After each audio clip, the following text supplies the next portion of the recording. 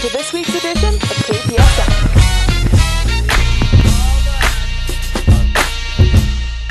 We're going to start by celebrating the success and dedication of our athletes by celebrating our March Warriors of the Month. Senior volleyball captain Nicole Coughlin is leading the team on many levels. She has accumulated the most kills so far this season, and her coach describes her as consistent and calm under pressure and says she rarely has a bad game. She is a second-year captain and a true leader on the team. I was definitely shocked at first. I think it was really nice. It felt like hard work really paid off from all the years playing, so it was really nice. I think that everyone's just really excited, and we definitely had plans to be undefeated. Obviously that didn't happen, but we were able to come back and beat Franklin, which was like a huge upset for us, and I think that really motivated everyone on the team, and the energy is just high all the time in practice and in games. Well, I think for volleyball, it's by point, so I just know that we can go on a run if they went on a run, and I just take every game point by point because I know that we can get the ball back. I'm definitely just working hard in practice and keep doing what we're doing. Our volleyball team is on a winning streak, and they are tied with Franklin at the top of the Hawk. And with just 3 games left in the regular season, it's crunch time. So we're definitely an experienced team. We have 7 seniors who are all on varsity last year, and we all get to play this year, which is awesome. All the younger girls we have some sophomores, and we have mostly juniors. They're all awesome. They're great players, and they always come to practice and work hard, which is awesome and which is exactly what we needed for the team. Football senior Mikey Malatesta was also selected as Warrior of the Month. Coach Lee says this kid is a beast. It has been a strange season with plenty of excuses to grab as to why kids might not be able to perform at their best. But then there's Mikey, who has come into the season in great shape and passion to compete like each week is the Super Bowl. He does not come off the field. He plays middle linebacker, responsible for making all our calls and putting us in the correct defense based on the opponent's offensive formation. He plays fullback on offense, leading the way as a blocker and also running the ball like a man possessed. He is on kick return, punt return, kickoff, and punt teams as well. Coach Lee says he is the heart and soul of our team. Just really happy that we were able to have a season to begin with. I had my doubts earlier at the beginning of the school year that we weren't even going to have one. So I'm happy we were able to get a season together. I think our teams we're a little disappointed that we're not undefeated and we lost our last one, but it's all right. Yeah, we're really working hard, and we're hoping we'll have a bounce back week. I went to leave for school and I saw the Warrior of the Month on my front lawn. I was pretty excited about that, not gonna lie. I was happy and thought all my hard work finally paid off. I think everyone's really close still, and that we work hard together, and that we're trying our best to form chemistry on the field, but off the field chemistry is still really good. A little sad it's coming to an end, but it's all right. It's everything comes to an end, right? We're hoping to go out on a high note. Congratulations and thank you to Nicole and Mikey. Your dedication is making a big difference in leading your teams to success. Mikey Malatesta will concur that the football team played a hard-fought game against Milford this past weekend. Coming into the game, they were both revered as highly skilled teams, and our Warriors were 2-0. They knew this was going to be a very competitive and highly intense game. Unfortunately, Milford handed King Philip its first league shutout in over a decade in a 12-0 shutout of the Warriors. The team will face the formidable Mansfield Hornets this week, the only team that remains undefeated in the league.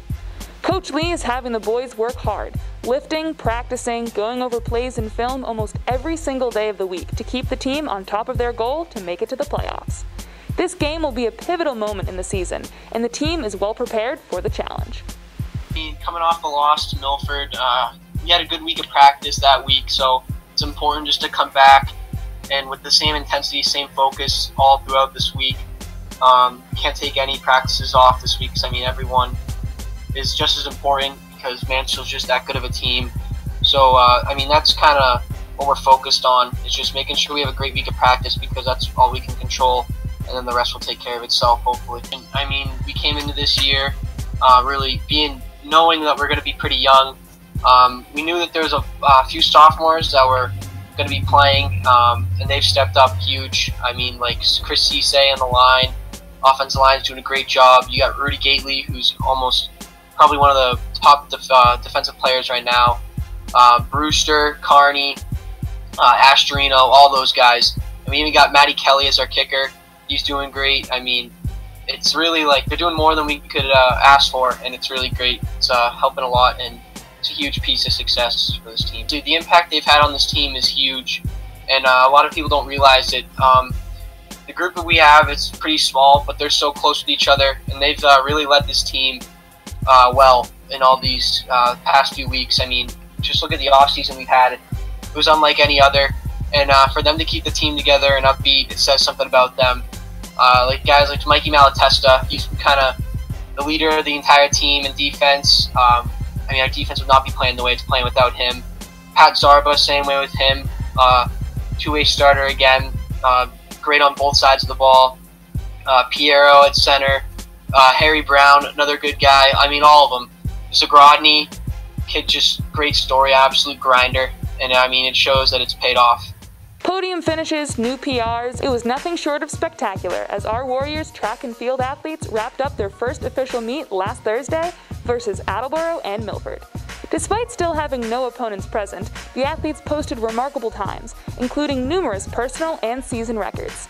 Leading the boys were first-place finishes from Jovan Joseph in the 400, Jackson Fletcher in the high jump, and Noah Hurd in the 800-meter race, along with podium finishes by Sean McCombs in the 200, Will Martin in the shot put, and Andrew Noak on the 1 mile. On the girls' side, Sofia Del Vecchio, Hannah Crocker, Isabel Watson, and the 4x100-meter team all took home first place in their respective events, with Leah Burke, Sydney O'Shea, and Ali Beltramini filling out the podium. We were expected to be one of the two teams, and we did. We beat Milford by a lot. In Attleboro, we stayed merely competitive with them, which I really liked. Many guys I didn't expect to get points, they really did, and they really showed up, which is really awesome to see from your team.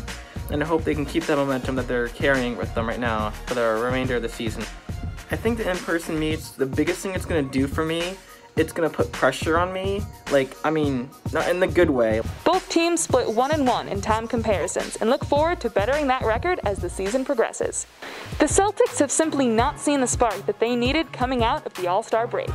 They sit in the bottom half in the standings of the Eastern Conference and continue to play inconsistently. With the transactions made at the deadline, the Celtics have added both offensive efficiency along with some added depth, which may be the key to a strong ending regular season as they push to a top spot for the playoffs. Hopefully, the recent return of the fans at the Garden will help the team with a home court advantage as they move towards the home stretch. With only the top 4 teams making the playoffs in each division, the Bruins will need to pick up their game if they want to make a playoff push. The Bruins aren't playing good right now, obviously. If it weren't for COVID, they probably would have won the Cup last year. And now this year's just a huge letdown. Losing, they can't beat New Jersey, which is terrible. They almost lost to the Sabres, probably the worst team in the history of the NHL. I think they've been a little inconsistent, could be better.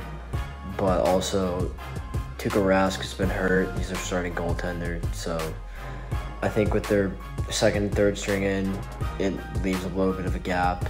With all the injuries going on and how inconsistent they've been playing as of late, I don't think we're going to be playing much playoff hockey unless Halak and Vildar start getting really hot or the first line starts picking it up again. Their whole defense is hurt, but they need to get a winger at the deadline. All the scoring is coming from the first line.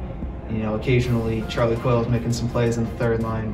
David Krejci's a playmaker and he needs some help. And obviously you got to get those defensemen back from injuries, and you got to get Rask back because Halak's not going to get it done. I think if they just continue to play smart and limit turnovers, I think they'll be fine the rest of the year. March Madness has not disappointed this season. As we focus our attention on the Final Four, whose games start on Saturday, how has your bracket held up in all the mayhem? I had FSU winning, and unfortunately they lost to Michigan. I always like seeing upsets and get a lot of them in March. So I'd say my favorite upset so far is Syracuse, an 11th seed, making it to the Sweet 16. Gonzaga just has pure talent all around, and they just destroy every team they play. A lot of people had Illinois in the Final Four, and not only that, a lot of people had Illinois winning it all. I think Gonzaga's going to win the whole thing. They've been on fire the whole season. 29-0 right now, and I think they're just going to continue to keep winning. I'm going to have a hot take on this one. I'm going to take Houston. They've been drilling their threes. They've been shooting pretty well, playing some lockdown D, so taking Houston right now. In the end, I feel like it's going to be Gonzaga, Baylor in the championship. That's just been a great tournament so far. It really has been. That'll do it for us this week. Enjoy the long weekend, everyone, and good luck to our athletes competing this weekend. Our volleyball team is at home on Saturday against Attleboro, and our football team will be handling the Hornets in Mansfield Saturday at 6:30. Let's go, KP!